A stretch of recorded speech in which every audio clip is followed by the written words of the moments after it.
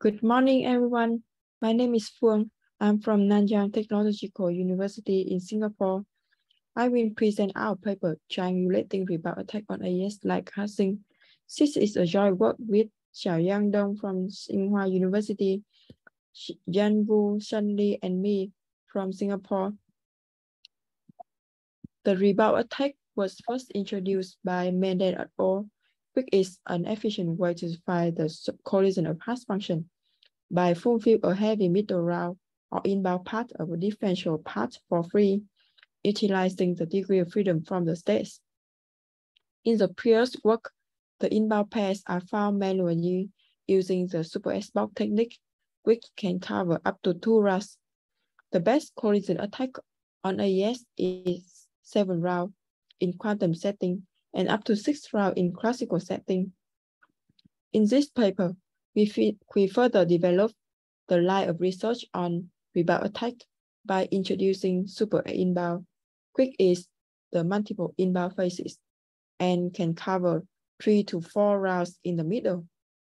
Using the fact that the attacker can freely choose the key in semi-free start collision attack, we utilize the degree of freedom from the key values to match the state values and automatically find the solution of inbound paths by solving the system of equation of super inbound with triangulation algorithm. This algorithm is an efficient way to solve the nonlinear system of equation, which input is a set of fixed variables and it will output the remaining free variables.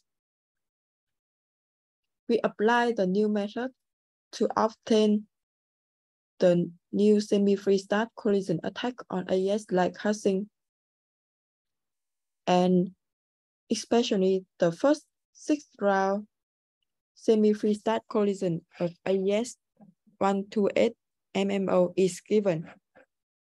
To describe the method, an example of 7 round chain is given with the inbound path in figure 1 here. Assume that a valid differential characteristic is found for this chain. We can access to the differential distribution table to obtain the values of all active bytes in Y3, Y4, and Y5. The values of K4 and K5 are chosen carefully so that they have to match those no blue bytes.